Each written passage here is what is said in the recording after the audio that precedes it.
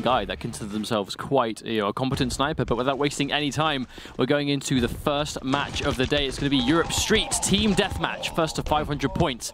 And the early lead is actually not going either team's way, is it pretty much just going to be trading out for trading. Now, back to back, you can see they do have, I mean, a tiny lead, 2 points. I mean, and as I can say that, already gone from Stason and TRIADA. That's the double kill. The double kill prowess. The second you can get those kills back to back, you can get a little bit of extra points going in for a sniper shot there, trying to pick his location. We can obviously see Deadly right now. He's looking for his ambush point. Wants to pop a little bit of health. Doesn't want to take a fight unless he has full health. I definitely agree with that decision. The damage output that some of those headshots can land can be, you know, no pun intended, deadly if you're out in the open with no armor. But this is one of those maps there, if you are up above with a sniper rifle kind of trying to peek around the corner, you can find yourself in a situation that you're not the most at risk if you're at the distance trying to shoot from beyond. Although I've got to say, considering it seems like Yakuza have been doing an amazing job of just constantly getting a lot of kills, we're still pretty even on the points, so it looks like it's really much an even game so far, despite seemingly quite an early aggressive kind of lead from Yakuza. Oh, Stason fumbles his grenade throw there, and that was really unfortunate. He'd surprised Killing Machine and had got enough damage on the board where if that grenade had connected and then he made the ambush, he would have had sufficient life to win that fight, but unfortunately because he missed it, the 1v1 did not go. Unfortunately, Killing Machine walking into the wrong side of town there. There's two people ready with porcupines, ready to take him down. Then Larson getting another kill onto John Wick. We're basically trading kill for kill here. Very hard to see who's in the lead. However, as I can say that, Yakuza pulling ahead slightly by a couple of kills, but we've already seen there is plenty of time on the clock and space on the actual points itself to bring that back. Now, it's always going to be a talking point. It's definitely worth reminding in case anyone here is new to competitive Guns of Boom. Don't forget that the kill streaks and the extra styles of kills you can get, they do add a significant amount of points. So that headshot will actually give him a little bit of extra points if you manage to get a grenade kill or a butchered kill or a anything more double. Than a standard kill, right? Exactly. Anything more than a standard kill will give you a nice injection of additional points, which, considering every single game type in the game is points-based, least of all team deathmatch, it's incredibly important to be able to do that kind of thing. But Killing Machine, just case in point, a killing spree like that. And that individual killing spree by itself has given back-to-back the lead to start things off. But again, just barely. This is a complete back and forth. Oh, and then TRIADA catching him, and there we go. That's going to be something we'll be seeing a lot today with how powerful the shotguns are, the Porcupine in particular. Getting a point-blank shotgun kill and then immediately following up with a melee attack from the knife, that is almost enough to practically one-shot most players in the game. It feels like back-to-back have been able to do a good job of kind of remaining consistently ahead, but the multi-kills are going in the favor of Yakuza, and I think that's really what's showing, that whenever the kills happen, they kind of like manage to sort of snowball effect, and as you can see, that's exactly why it's now 1 point separating these two teams. It's going to be swiftly undone. Migs is going to pick one up and get headshot, which will reward a little bit of extra, but there's not much of this map left to go. It's quite appropriate that someone called Killing Machine is currently top of the score for back-to-back, but at the same time, this is still anyone's game.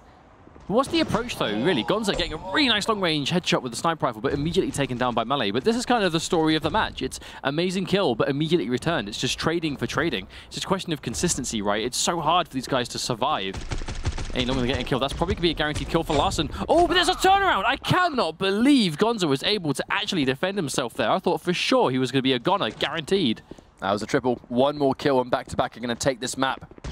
And with them being currently the #1 team going into this week, they're going to be happy with that result. It's going to put them into a fantastic advantage situation, but they've still got work to go. I think that's why we're starting to see Yakuza be a little bit more defensive. They just need to kind of fortify a little bit. One more multi-kill in their favor, and they're actually going to take this comeback off. But the surprise! And it's not enough! They get ambushed from the top, not watching your head. And because of that, back-to-back are going to swiftly punish and take the first map. A strong start for them, for sure. It was definitely hard to call that match for the most part. I think it was very much a back and forth. Whenever we'd see one kill, that kind of be immediately traded. And again, Guns of Boom seems to have one of those kind of multiple strategies, right? Where some teams will opt to kind of clump together as a group.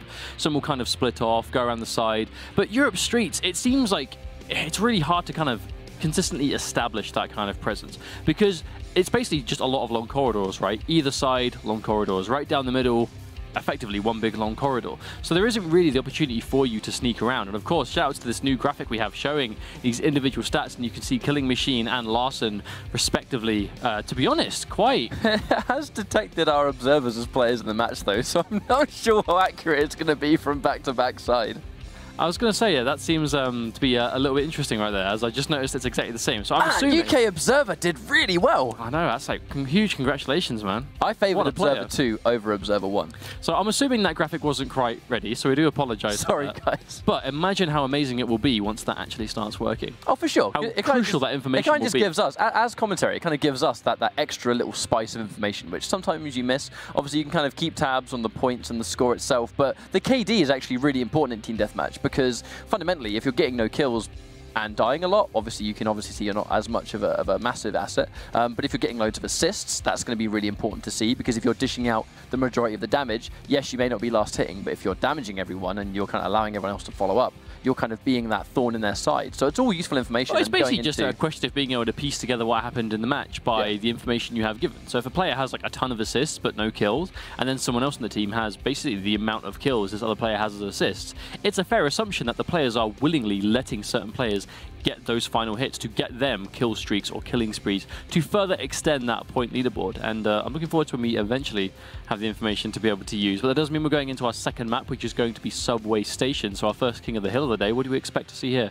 I think we can expect to see what we've always seen. It always tends to be incredibly back and forth on Subway Station. It's all about who kind of establishes that early level of control. I think King of the Hill, it's pretty much a standard. You know, whoever has a good start, they tend to be the ones that take the entire map. And that's because it really allows for a snowball effect. You know, you guys will be noticing how quick these matches tend to go by, because at high level, where you know the frags are basically racking up over and over and over again, you kind of add an extra dynamic into King of the Hill, where we've said it before and we'll say it again, it's not necessarily about holding complete control over the point itself, because if you're still getting loads of kills and getting those extra bursts of points, you can kind of manage to stay on top of a team that holds control. But if you do hold control, you're in control of their spawns, you're in control of how much damage they take as they reach your location, so by the time they've even taken the point, they're too weak to fight, and then you can simply respawn and just clean house.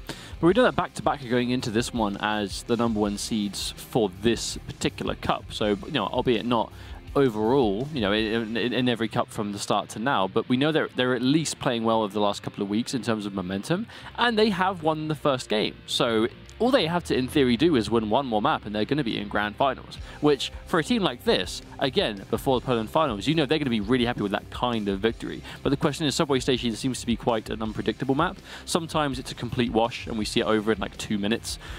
Sometimes it does go down to the wire, and I think it all comes down to how you can control the map, and a huge part of King of the Hill is that early fight. There is always a first group fight right at the King of the Hill point, because both teams have spawned at the same time, they're both going in at the exact same pace, and ultimately one team is going to win that fight and capture the point. Now, when that initial fight is a complete sweep and one team gets annihilated by the other, that point difference tends to set the pace for the rest of the game itself.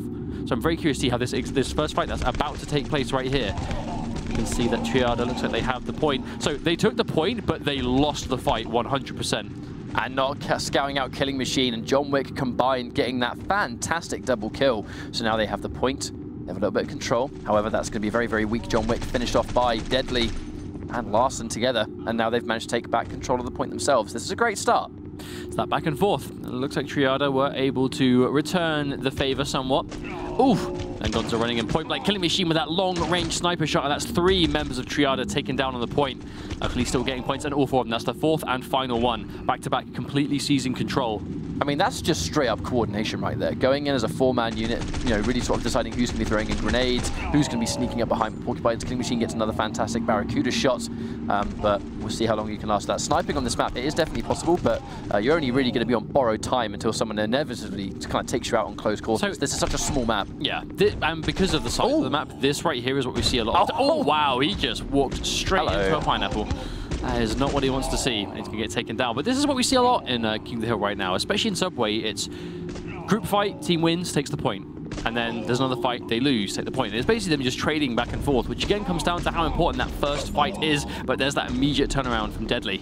Getting 2 quick kills, but quickly taken down as well by the Porcupine. Now, the Porcupine being such a prominent, I mean, you could say arguably one of the best weapons in the game by far, considering every player is running it on a map like this, where you're always going to be in shotgun territory, near enough. 90% of the game is going to be played from shotgun range. Yeah, it's definitely what you need to factor in. You know, when you kind of look at what's the best and worst weapon, it's not necessarily about stats, it's about pick rate. If you see someone go with Porcupine as pretty much the exclusive shotgun selected, you're pretty much fair to say that the fact that it's almost seen as necessary by the community puts it right at the top of the list.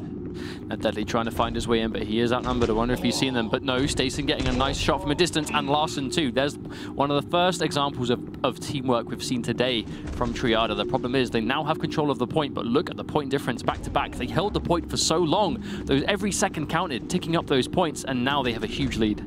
That said, they still hold power over the point itself, and it's not a lot of work until they've been able to undo things. They've done a wonderful job of actually being able to hold this and win the fights. Gonza does take one fight, but he himself incredibly weak. Are we going to see a 1v1 trade? Looks extremely likely. Yes, it will. Deadly is able to finish the job there, and just like that, they've actually been able to claw things back. That goes to show what a little control will do for your team. I mean, they have, but they spend a long time being alive. By then, their grenades are out, their health items are out, and now back-to-back moving in as a complete unit, taking the point back for themselves. Most of them still have armor. You know, they still have some uses. They weren't scouting out Deadly at all. They managed to cover every angle except for the angle Deadly was holding control over. Killing Machine is able to secure one kill, which might be the catalyst. They only need 100 more points, and they are going to win this. And just like that, you know, they're going to be walking into grand finals. Now, this is going to be careful. So every time that TRIADA drop a kill now, that's going to be 1 point closer for losing the series for back-to-back. They are so close now. TRIADA fighting back. They have at least taken the point now, so that slow trickling of points is going to be stopping. But there's no way that Nagahack can actually hold on to the point with the amount of... But how do you avoid dying in this situation? Yeah, exactly. In that situation, the workload was split so evenly by back-to-back. It was actually hard to pick a star player. You kind of look at the end game score, and when it's kind of nicely even, you know that in King of the Hill, it's about we took points, we got kills, and we did it all at the exact same time, which kind of shows that if you're a well-oiled machine as a team in a mode like this, you're going to be laughing. So we're going to be seeing back-to-back looking as strong as we expected. They did go into this tournament being the #1 team of this specific cup. You know, they're not #1 going into the Invitational, but that said, they just look damn good today. 100%, and you know, largely why they're going in as #1 seed. They've clearly been playing well the last couple of weeks, and the proof is in what we just saw. That's a convincing 2-0. They played that map really well. But again, I think it just goes back to how hard it is to make a comeback in this game when you are down a certain point.